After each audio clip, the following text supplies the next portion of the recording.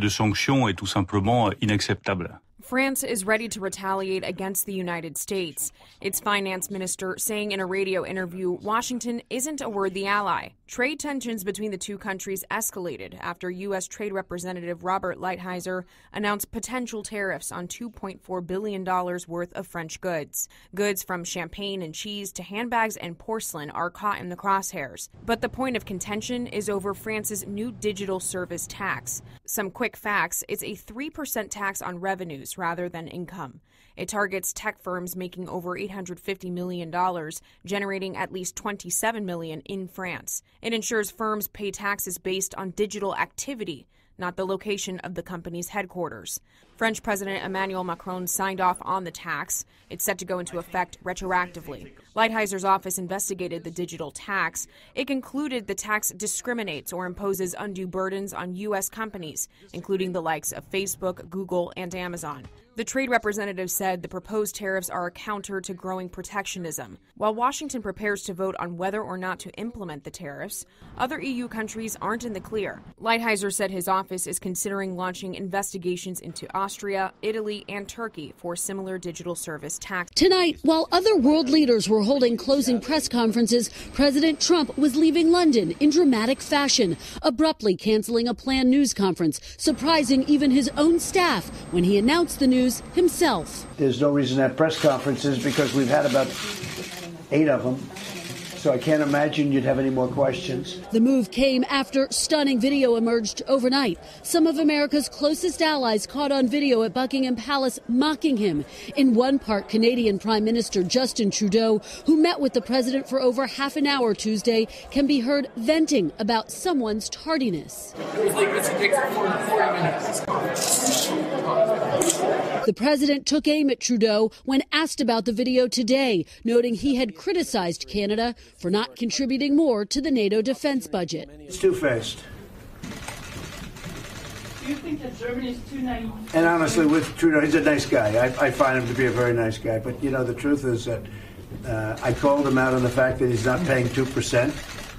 And I guess he's not very happy about it. And later, Mr. Trump appeared to compliment himself for that remark in comments that were captured on audio. That was funny when I said the guy's two-faced. For his part, Trudeau tried to downplay any divisions. Last night, I made a reference to the fact that there was an unscheduled press conference before my meeting with President Trump, and I was happy to take part of it. But it was certainly notable, and I've had a number of good conversations with the president over the course of this day and yesterday. For President Trump, the trip was aimed at turning the page, at least temporarily, away from the impeachment inquiry, but instead sparking new controversy. Like say shalom, Kahalayim, Yahawah. The Elder GMS and honor to the Akim, and peace and blessings to you brothers and sisters that listen over for elect. Yahawashi, Yahawashi, man, and we've seen this week is crazy, man. Prophecy stepping up, especially internationally, not only in America. You know, I have to do another news report video because some juicy news, man. And also, in this video, we're gonna get on NATO because I was supposed to do this video a couple of days back, got held back. You know, but finally get time to come around and do it, man. You know, it's all about edifying the hopeful elect. And his NATO trip was pretty much a disaster, Trump, man. You see, he's going back and forth, taking jabs at Canada. And also what? Tariffs against France. See, America has tariffs, taxes against their own allies, man. You see? They're taxing their imports, man. Taxing their goods. Which is causing tension between these countries, man. Because he already has a trade war with China. And that trade war is affecting American businesses. Now, I think there was a report yesterday that said over 1,000 truckers are about to lose their job, man. And what that means, that the more truckers lose their job is the more that also has a direct impact on what? On your food and their prices. Okay? because they're responsible for bringing it from the warehouse to the supermarket. But you got less truckers out there, man. All this is leading to the collapse of America and ultimately the famine, the physical famine. Okay, we're talking about famine. Today is December 10th. And, you know, that's that YouTube date. They said that from this point on, if they want to take down your channel, if it's not commercially viable, they have all the right to do it. Okay, so yes, there's going to be a physical famine, but more importantly, there's going to be a spiritual famine. Okay, that's why you can't be on the fence. You have to take this truth serious, man. Okay. Now, with this whole NATO thing, this whole thing is prophecy, man. It's prophecy.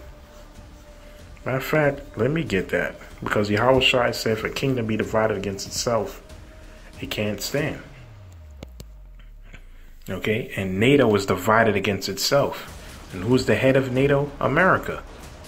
Okay, so let me see if I can read this real quick. Let's start this question. Isaiah chapter 19, verse 2.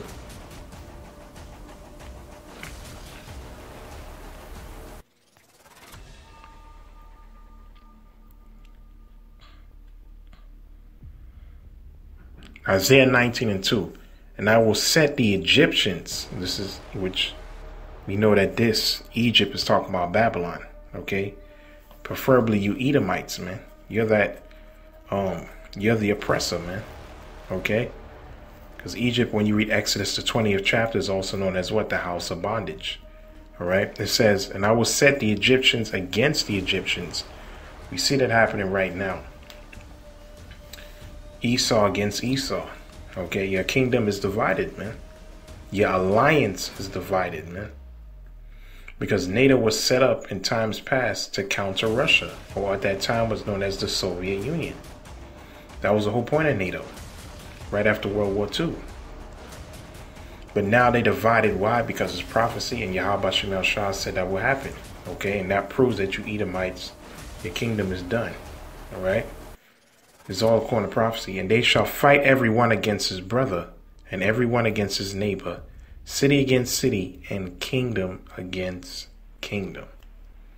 That's Yahawashi. So he said kingdom against kingdom. So we know NATO versus America.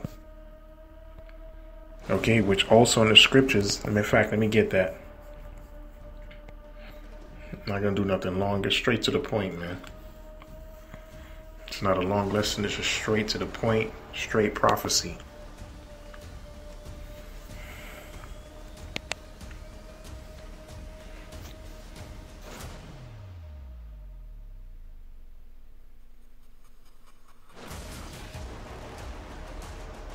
Revelation 17 and 1. And there came one of the seven angels which had the seven vials, and talked with me, saying unto me, Come hither, and I will show unto thee the judgment of the great whore that sitteth upon many waters, with whom the kings of the earth have committed fornication, and inhabitants of the earth have been made drunk with the wine of her fornication. We know this Babylon is America, but let's keep reading. So he carried me away in the spirit into the wilderness, and I saw a woman sit upon a scarlet-colored beast, full of names, blasphemy, having 7 heads and 10 horns. Okay? Which we know the heads, run through it real quick, is the Greeks, the Romans. Then you had the Brits, the Spaniards, the French. You had Germania Minor and you had Germania Major. Okay? Those are the 7 heads. And the 10 horns are what? The 10 common markets, or the 10 power structures of Edom, all right, which is NATO. Okay, those 10 original countries that made up NATO. Okay, now let's read on. Or the Roman Empire reincarnated, because the dragon, that's what the dragon was. The dragon was the Roman Empire. The beast is what? Is the Roman Empire reincarnated, also known as NATO. And the whore is America. Okay, and it says that the woman sat on the beast. Okay, so she's controlling it. Let's read on. And the woman was arrayed in purple and scarlet color, and decked with gold and precious stones and pearls, having a golden cup in her hand, full of abominations and filthiness of her fornication. Which we see that today.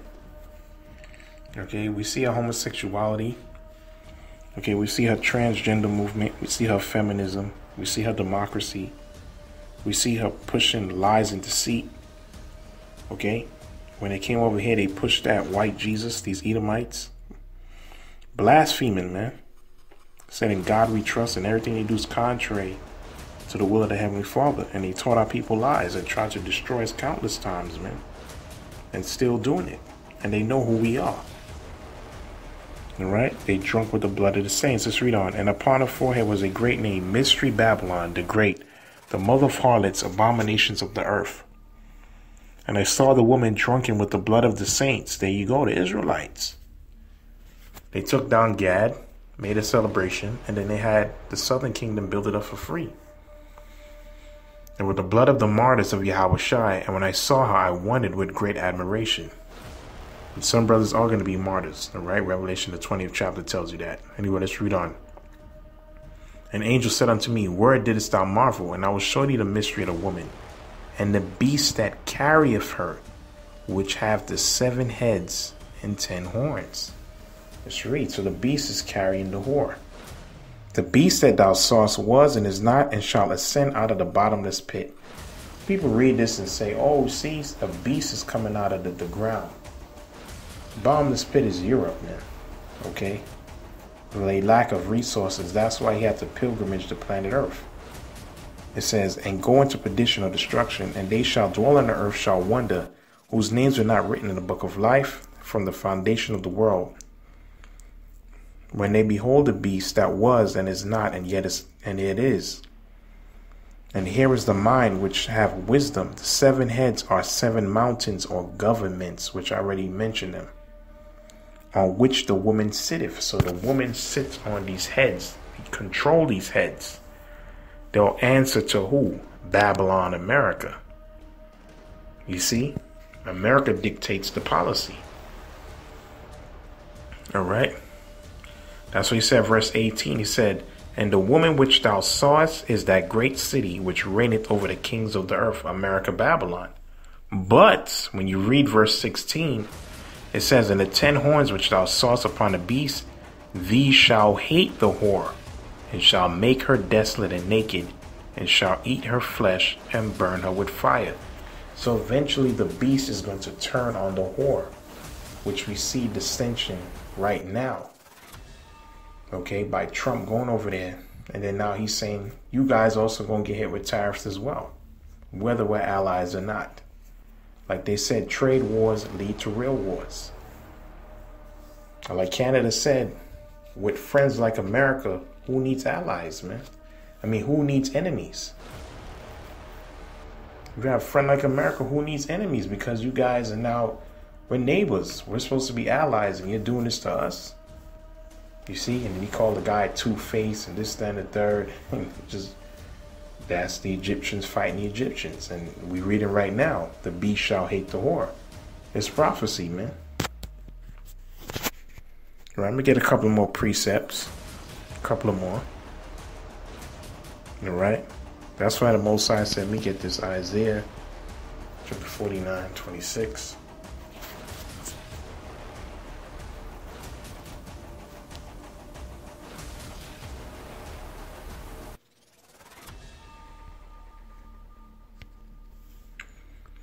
It says, and I will feed them that oppress thee. Who oppressed us? Who is our main oppressor? Who is our main adversary, enemy?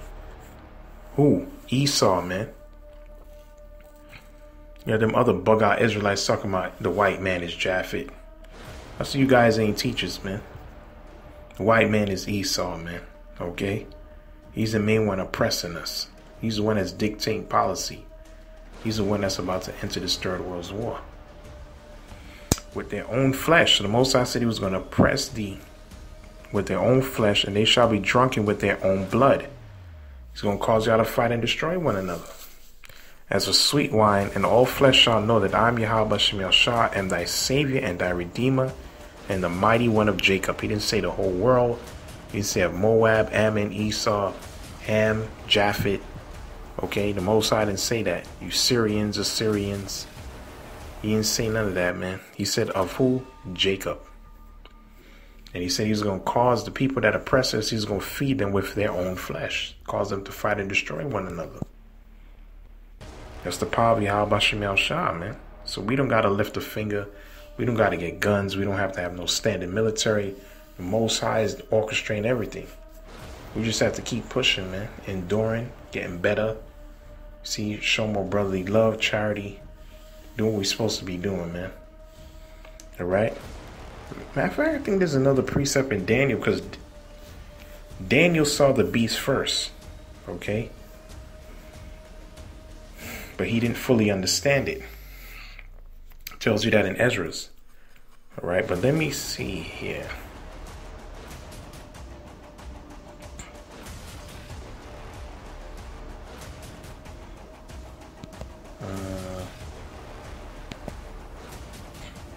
Let me see. Let's see. Yeah, 2 precepts in Daniel.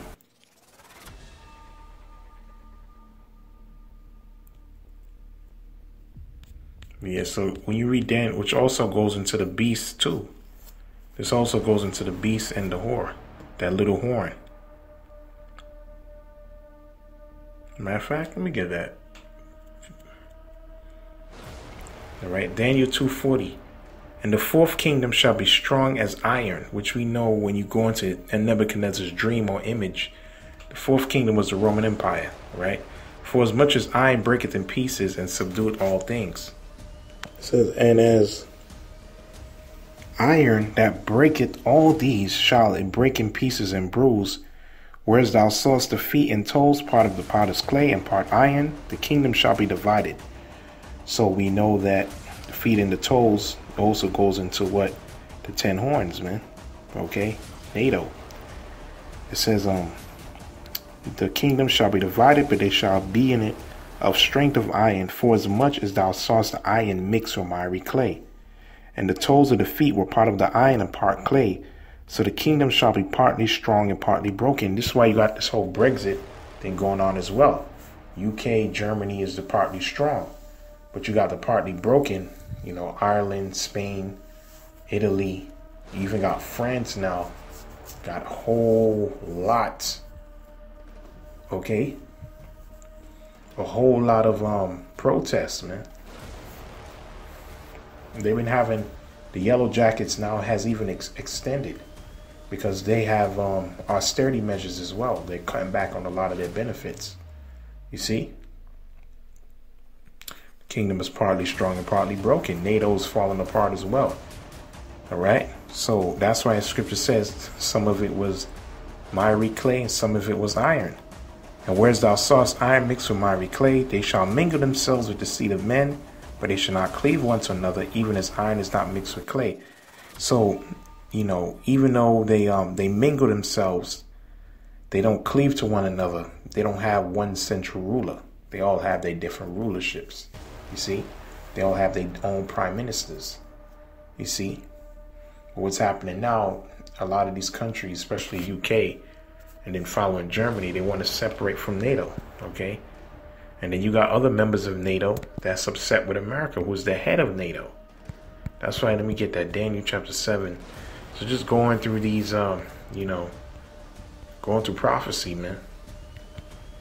Daniel 7:8. Let's start from 7. He said, we know this is Daniel breaking down the 4 kingdoms again. And I saw in the night visions, behold, a 4th beast, the Roman Empire, dreadful and terrible, and strong exceedingly, and had a great iron teeth. It devoured and brake in pieces, and stamped the residue with the feet of it. And it was diverse from all the beasts that were before it, and it had 10 horns. Why is it diverse? We already read, because they don't cleave one to another. It's not one central power. Okay? They were different because all the other powers before it, it was a dictatorship. It was a king. It was a monarchy. All right? These kingdoms, the 10 horns, is not. All right? I considered the horns. So he's going into the horns. All right? The same 10 horns that you read about in the book of Revelations. And I considered the 10 horns, and behold, there came up among them another little horn, before whom there were 3 of the first horns plucked up by the roots, and behold, in this horn were the eyes of men, and the mouth speaking great things. So who's that little horn that came from the 3? That's Babylon, also known as the whore, also known as the eighth head. Okay? Who's the three that came before it? They're going into the Brits, the French, and the Spaniards. Because they the ones that was controlling this continent. And America came out of those three horns. Okay? When you go into the 13 colonies, that was the UK. Then you had a lot of them southern states. The Louisiana Purchase came after. That was all French territory. Then Florida, the Midwest, the West, California, Mexico, that was Spain. You see? So those are the three main countries that this country came out of. All right?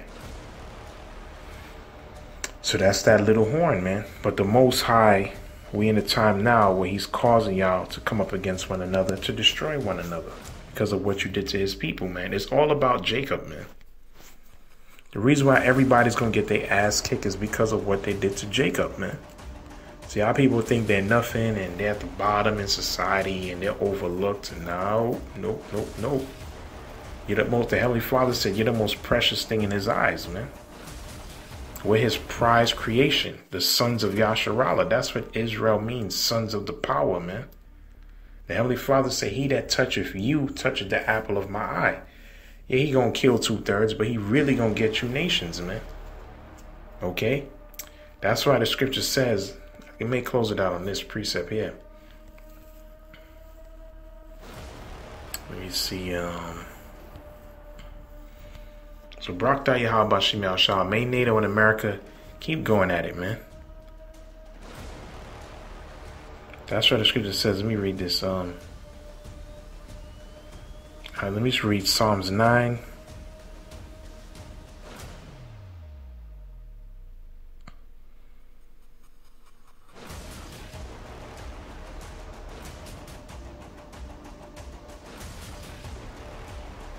Psalms 9, we read on down. It says, I will praise thee, Yahawah Shemel Shah, in my whole heart. That's what we're doing right now. And I will show forth all thy marvelous works. I will be glad and rejoice in thee, and I will sing praise to thy name, O thou most high. There's all by name, Yahawah, Yahawashi. When mine enemies are turned back, which we know who our enemies are, Psalms 83, the chief one is Esau. They shall fall and perish at thy presence. To prove that he gonna say it. For thou hast maintained my right and my cause. Thou satest in the judgment right. Thou hast rebuked the heathen. He's talking about the heathen, the other nations. And thou hast destroyed the wicked. Who's the wicked? Esau, the board of wickedness. Thou hast put out their name forever and ever. So there you go. That's what happened to you Edomites. You're going to be put out forever. Okay? We're coming to the climax of your downfall, man. That's why your kingdom is divided. Okay? He said, oh, thou enemy destructions are come unto a perpetual end. Okay? And has destroyed cities, and the memorial is perished with them. Okay? So your memory is going to be put out of the earth forever. Okay?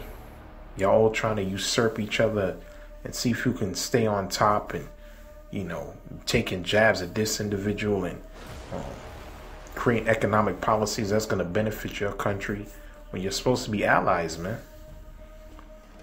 But at the end of the day, y'all all going to be destroyed together, man. It's all the will of Yahawah Shemel Shah, man. Okay, so, you know, I had to do this lesson. Barak Yahawah Shemel Shah. Finally, we get time to do this lesson. And, you know, we just got to keep praying, man, because, you know, December 10th is that date. We don't know when YouTube, their moderators, just going to come pull pages down. And, you know, brothers go on another streaming site, Lord willing, we can notify brothers and sisters, man. But with that, man, you know, we got this word. And we're going to keep pushing into the latter end. All right? Call Allah and Yahawah Shemel Shah. The water Aman.